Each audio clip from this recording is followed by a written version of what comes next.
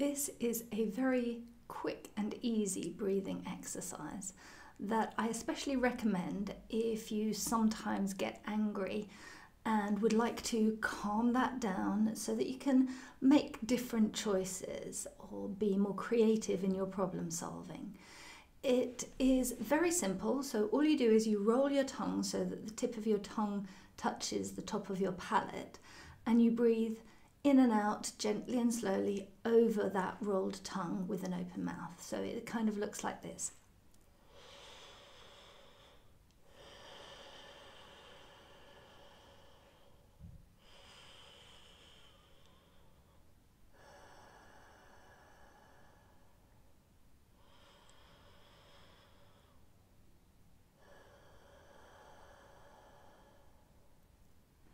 What this does is to cool you down physically and also emotionally.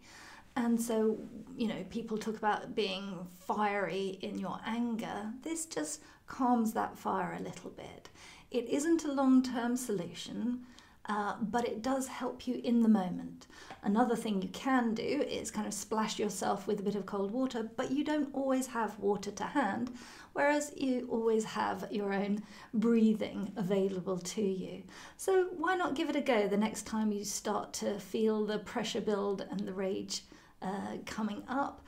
Take a few breaths like that, slow, deep breaths, thinking about breathing in as deeply as you can, but over that curled up tongue with the mouth open, and feel how it cools you down.